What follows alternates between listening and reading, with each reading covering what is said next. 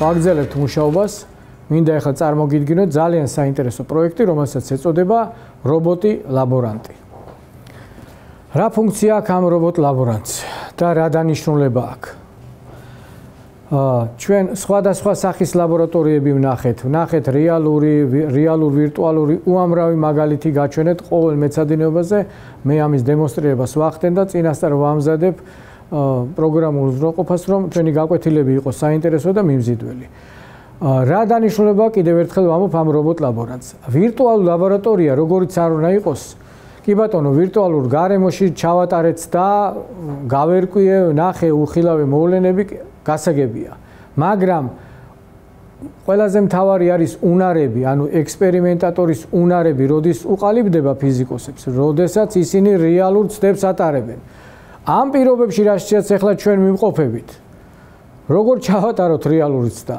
აი ეს რობოტი ზუსტად ამის შანსს გვაძლევს. სახლიდან გამოვისვლათ, შემოვიდეთ დახურულ სივრცეში, სადაც წარმოვიდგინოთ, რომ აი უამრავი მაგიდაა და თითოეულ მაგიდას ემსახურება სხვადასხვა რობოტი.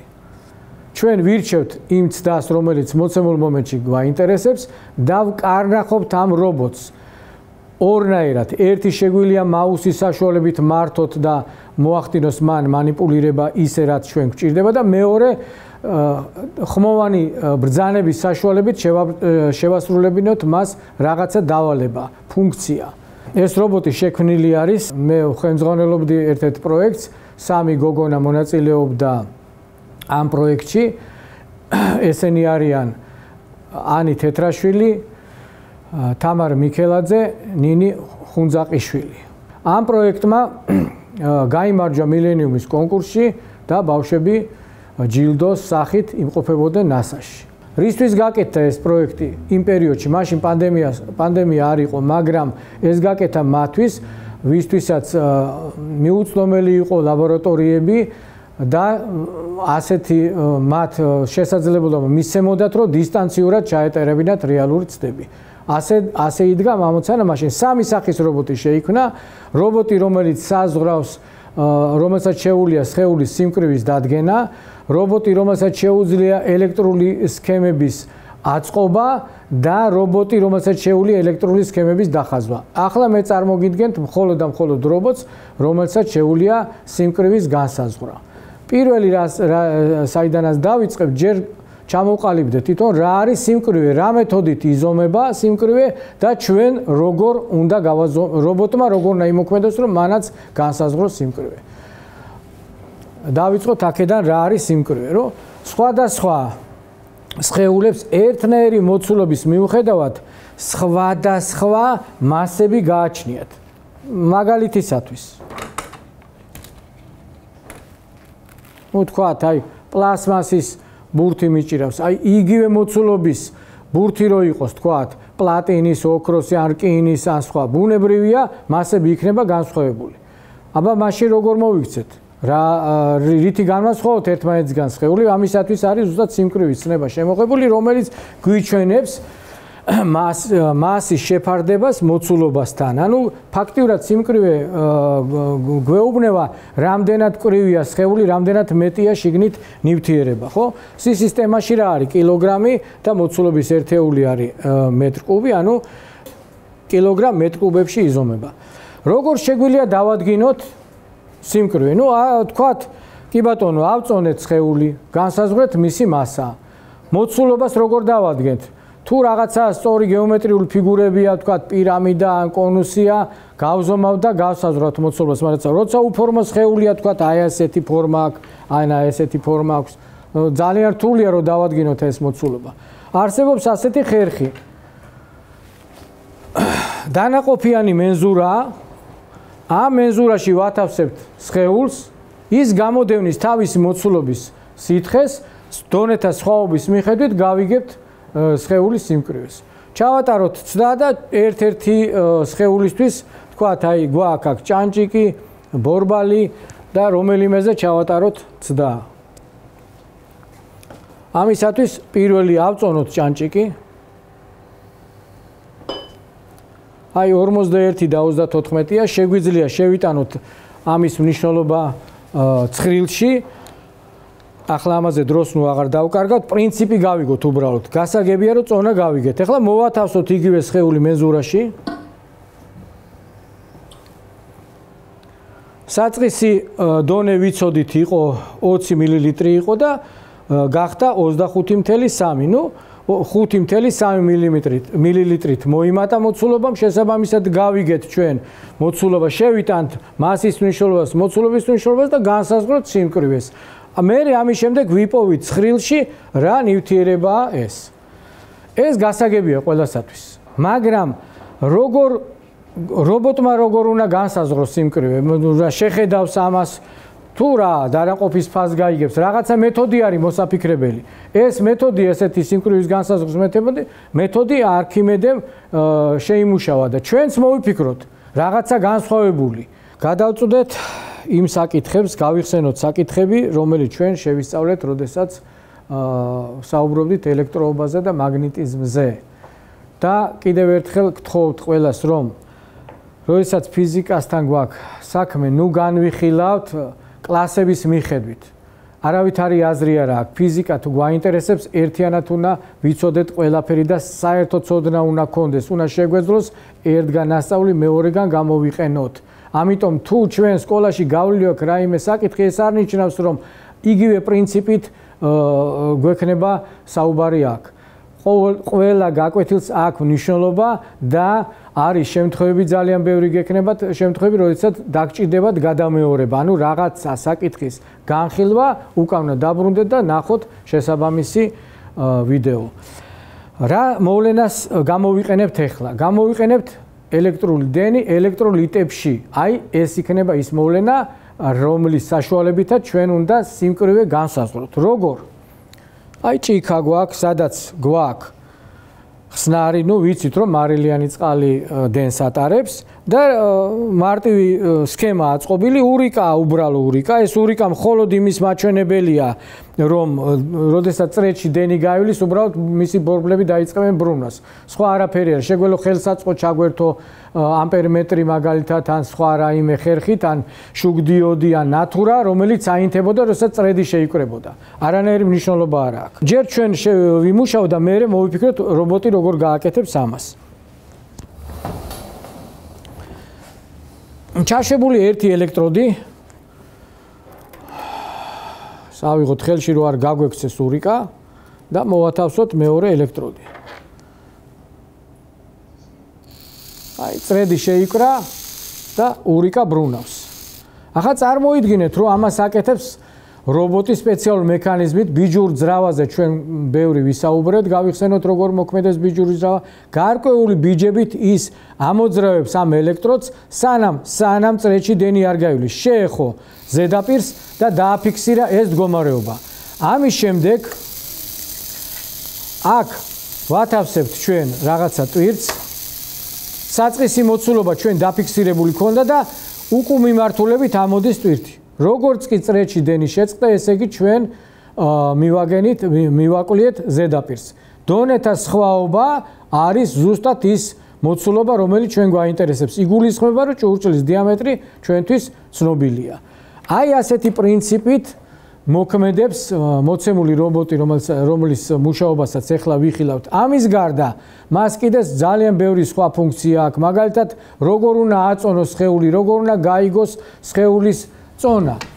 ჩვენ ელექტრონული სასწორები ყველას გვაქვს, მაგრამ არ გვიფიქრია ის როგორ მოქმედებს. ციფრებში გვიწერს წონას, ჩვენ ვერ ხვდებით რანაირად არის და იმისთვის არის ფიზიკა, იმისთვის უნდა გავერკვიოთ ყველა ნიუანსი, რომ თავიდან ბოლომდე ყველაფერზე შეგვექმნას კარგი წარმოდგენა, რეალური წარმოდგენა ის, რაც ჩვენს გარშემო ხდება. იგივე არის დაუშვათ ავტომობილებში.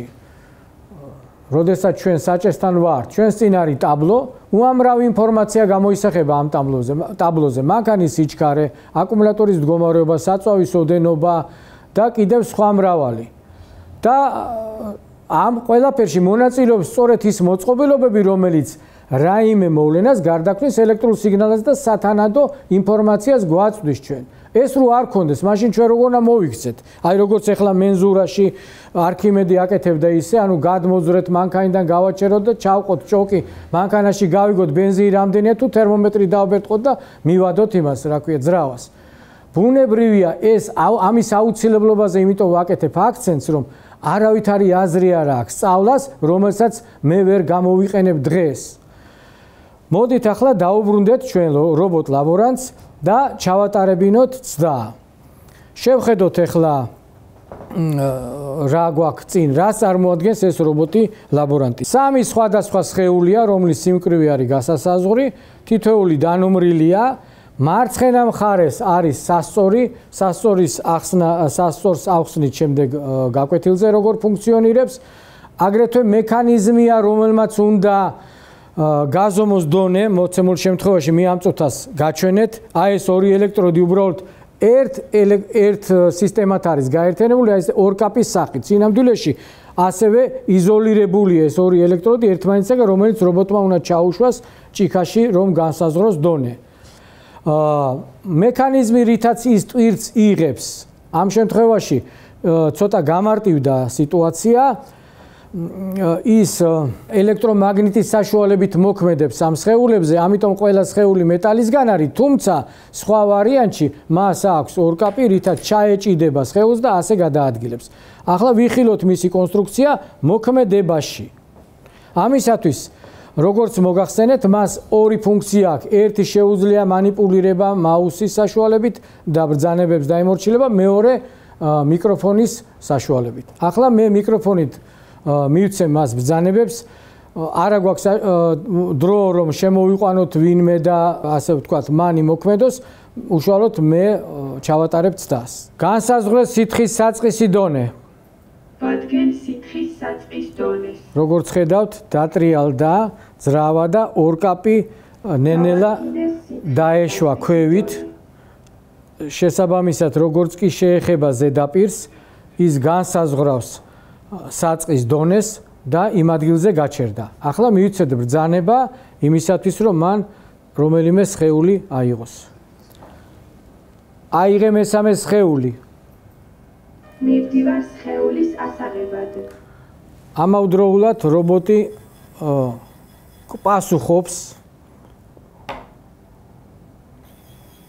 და ამით გვახვედრებს, რომ მიიღოთ ბრძანება. აწონე ობიექტი. მივდივარ სხეულის ასაწონად.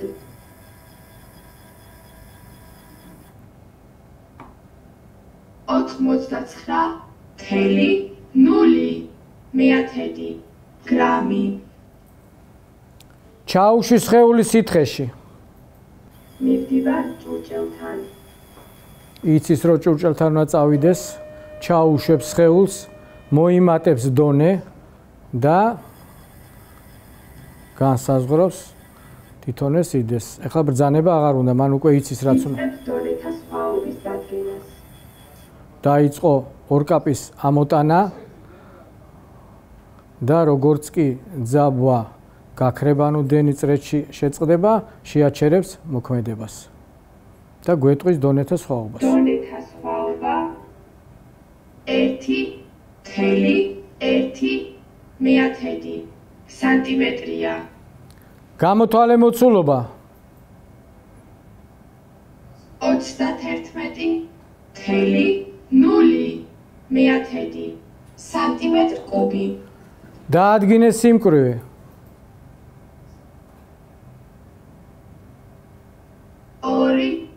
2.8 გრამ სანტიმეტრ კუბი. დაუბრუნდი საწყის პოზიციას. როგორც პატიოსანი რობოტი, ის დააბრუნებს ტვირთს საწყის მდებარეობაში, საიდანაც აიღო, დაალაგებს ლაბორატორიას და მოემზადება შემდეგი ბრძანებებისათვის. დაადო სხეული და დაუბრუნდება საწყის პოზიციას.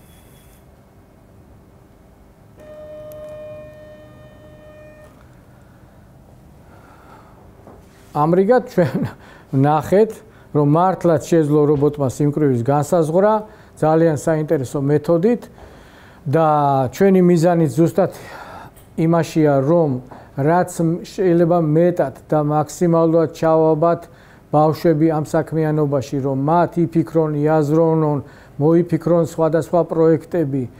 ეს არის ყველაზე მნიშვნელოვანი. გამოიყენონ ის დასწავლი, რაც მათ აქვთ და ამაში უნდა შევუწყოთ ხელი ჩვენ. რითი უნდა შევუწყოთ ხელი? სხვადასხვა დემონსტრირებით. არ შეიძლება მარტო წიგნიდან ვიკითხოთ ტექსტი და შემდეგ ვთქვათ, რომ ეს მე მე-7 კლასში ვარ, ეხლა მე 8 კლასში ვარ, ეხლა მე რას ეხება? ყველა კლასს ეხება. კიდევ ერთხელ ვიმეორებ, თუ მე ნასწავლი მაქვს ეს, აუცილებლად ხელახლა უნდა გადავხედო, იმიტომ რომ სხვა პრინციპით მივცემ ჩვენ მათ ინფორმაციას.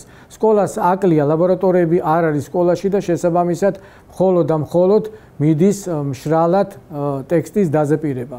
უმნიშვნელოვანესია ისეთ საგანში, როგორც არის ფიზიკა, უმნიშვნელოვანესი ადგილი უჭირავს ექსპერიმენტს, ექსპერიმენტის ჩატარების უნარებს, რაც უნდა ჩამოუყალიბდეთ ამ ასაკში. ამრიგად გემშვიდობებით მომავალ შეხვედრამდე.